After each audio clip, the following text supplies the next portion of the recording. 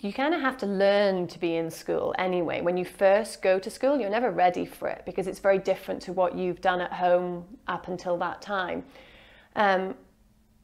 What we do in a Montessori classroom just expands on that time at home. Not just are they allowed to social aspect, but they're getting the educational aspect too.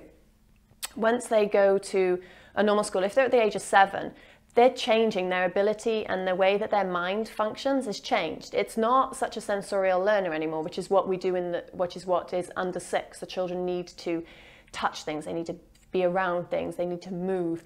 Once they turn 7-ish, 6, 7, they start becoming a more reasoning mind.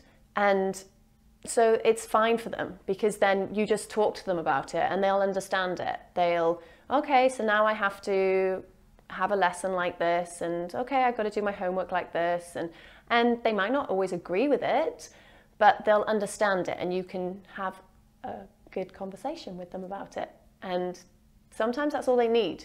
I think the worst thing you could do is take them from this classroom after being here for 3 to 4 years and just putting them somewhere else and not really explaining anything to them, because then I think they would be very sort of confused and unsure about things. But if you just explain and have maybe a few visits, let them sort of see how things run, you just need to know that that's sort of a way that you deal with things.